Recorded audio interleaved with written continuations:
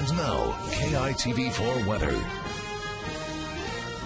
Aloha Hawaii, welcome to KITV.com. I'm Moani Keala Navarro. Starting off pretty wet, pretty cloudy as well this morning, and we're expecting much more sunshine by afternoon. So yes, it is going to be a beautiful day out there.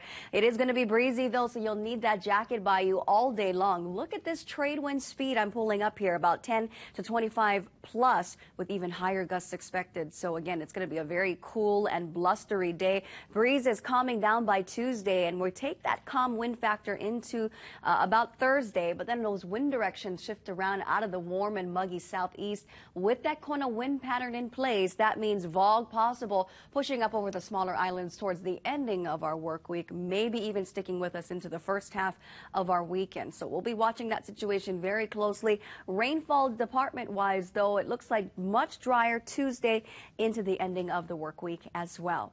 Thanks for stopping by right here for your KITV4 forecast, right here on our website, KITV.com.